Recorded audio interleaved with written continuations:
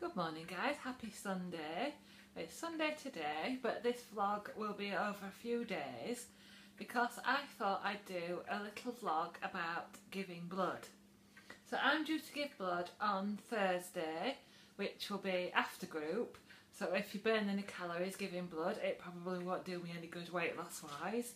But I thought it'd be really interesting to try and video what I can of giving blood and the process. Try and describe what it's like to give blood,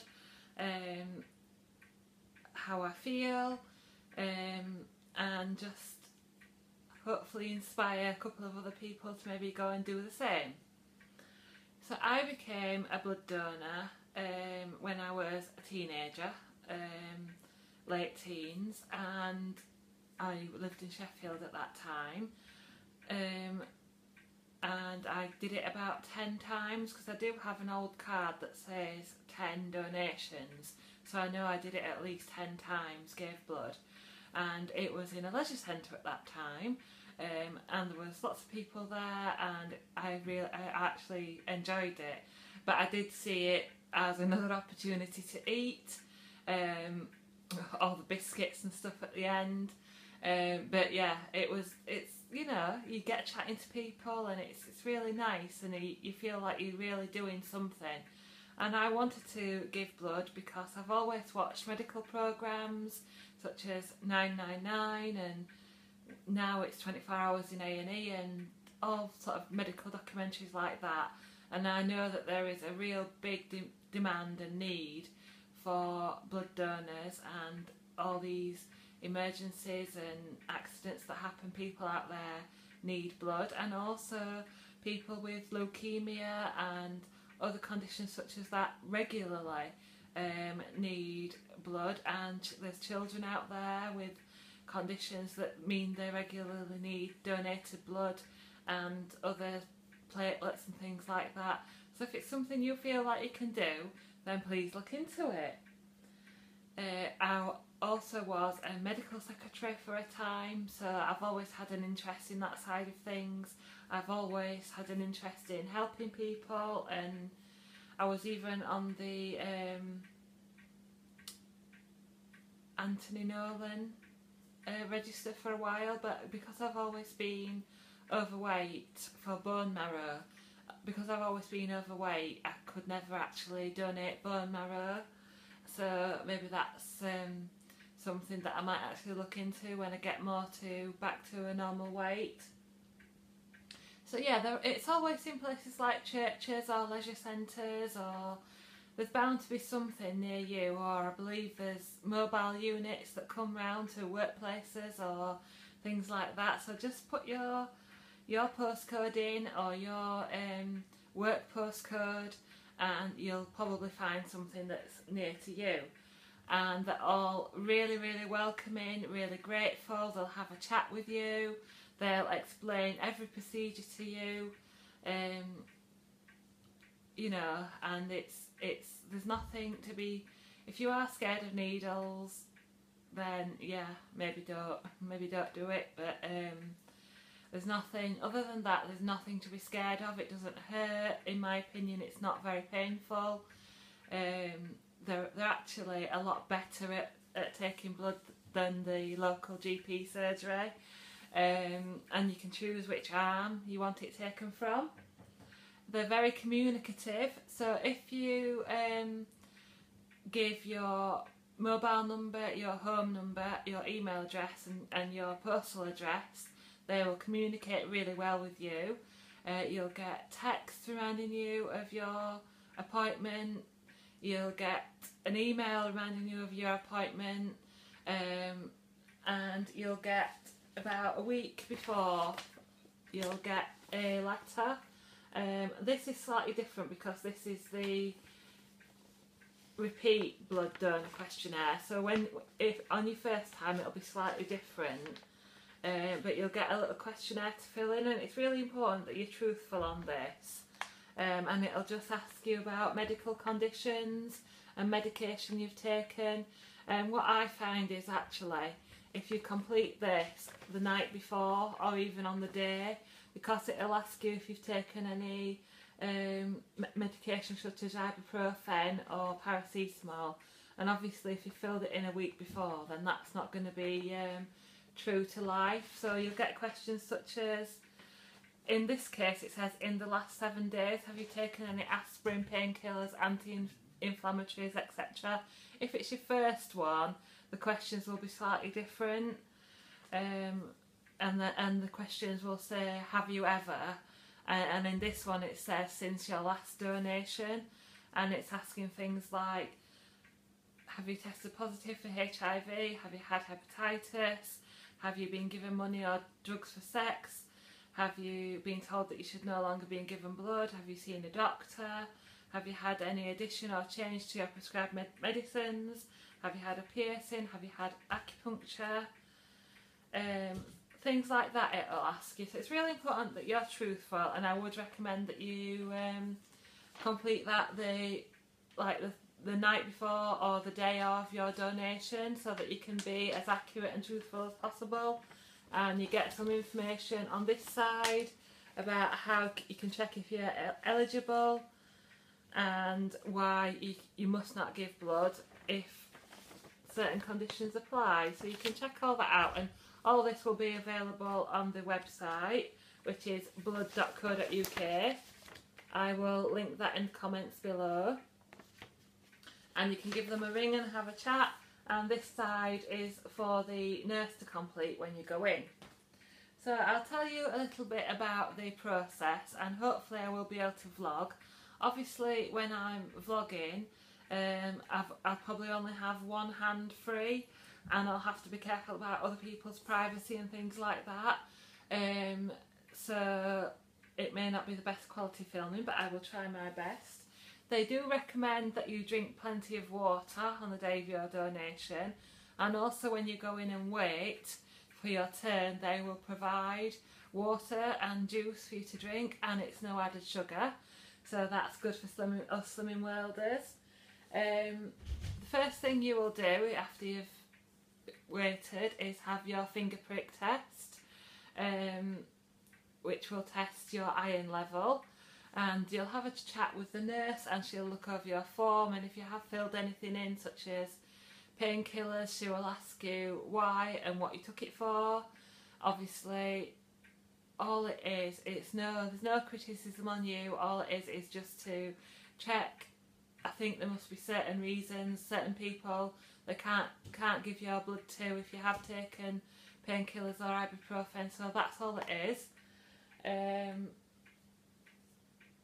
You will then eventually get to lie in a chair that sort of comes up, so you sort of lie in supine. You'll get your injection into your arm. They used to offer a numbing injection first, but I don't believe they offer that unless you ask. But in my opinion, the numbing injection actually hurts as much as the injection to put the tube in to take the blood. So in my opinion, there's no point in having it because it hurts the same. Then they will fill up 2 or 3 little vials with blood for testing, and then they'll start the actual donation. And that will take about 15 minutes, and you're given a ball or something, or told to move your fingers like this. Oh, and you've got a cuff, like a blood pressure cuff, around the top of your arm. And then comes the best bit. When you finish your donation, you get to sort of lay there for 10 to 15 minutes, just completely chilling out, and then you're offered the drink and biscuits. And I still find that there is still no excuse to go off plan, because you can look up the SINs for the biscuits that are there, or you can take your own. I usually take 2 hi-fi bars and my own fruit tea, because I prefer my fruit tea. I even took my own mug last time so that I could have a big cup of fruit tea, and there was no blinking at all. They just gave me my hot water, and I sat there chatting with my hi-fi bar. And they usually do ask you if you'd like to make your next appointment there and then. while you're having your cup of tea. So that's what I do, and so far it's been about twice a year. So I've done, this will be my 4th donation since I started again, and I'm really happy. And as you'll know, I think I've mentioned this, it's thanks to Slimming World that I'm able to give blood again, because when I started Slimming World I was 26 stone 7 pounds, which is £171, and the limit for giving blood is £150. So when I went, I had already lost some weight, so thankfully I was eligible and I wasn't turned away. So this will be my 4th donation thanks to Slimming World. I don't find that there's any after effects for me, no dizziness or anything like that. I feel completely well and just happy that I've done it. You'll just get a small plastic plaster on your elbow. There may be some slight bruising, but as I say, for me there's no after effects. And eventually you'll get a text. If you've given them your number, you'll get a text where your blood has been used. So that's a really good idea. Hopefully I'll be able to show you all this process, and if you've any questions please put them below. I will link the blood donor website in the box, so let me know what you think and I will show you the process now. Hi guys, so I am here at my local church ready to give blood. I have my form ready to hand in, all completed. I did take some painkillers over the weekend, so I have filled that in accordingly, and the nurse will ask me about that, but I will explain more about that as we go along. So shall we go and see what the process is for giving blood? After you've handed your form in, the first thing you'll be asked to do is take a seat and drink some water, which is provided with juice if you want it, and you'll be asked to read this booklet. So you get 5 minutes peace with a drink and something to read. So as I say, the first step was speaking to a nurse in a booth, very private. You'll get asked all the questions, and you'll get your finger prick test for your iron, and just a few minutes to clarify anything that you've ticked yes to, or like I say, any medications that you've taken. And the prick test doesn't hurt at all, and you just keep the plaster or the bit of gauze pressed to your finger to stop the bleeding, and you'll be asked to sit down until a chair for donating blood becomes free. The nurse has just been to see me and I'm laying on my chair. As you can see, it's like a reclined chair, and I'm giving blood now. So if you are squeamish or don't like needles, then look away. So I have a blood pressure cuff on, and I have my line going down to the pack. Sorry, I can't show you very well because obviously I've just got one hand, and it's 20 to 7, so I will time how long it takes to fill up a pint of blood, and you're advised to keep slowly squeezing your hand while you're donating. So I'll give you another look of the needle in the arm. Did not hurt really at all, just one slight prick, and it's not really that painful. So I will let you know how I get on. That took about 10-15 minutes to give blood. You're given a small piece of gauze to hold on. That's why I couldn't film, because I only had one hand, and that one hand to hold onto my plaster while it stops stems the bleeding. So now I have got a plaster and a small roll of cotton wool. The roll you keep on for half an hour and the plaster you keep on for 12 hours. Let's go and get a cup of tea.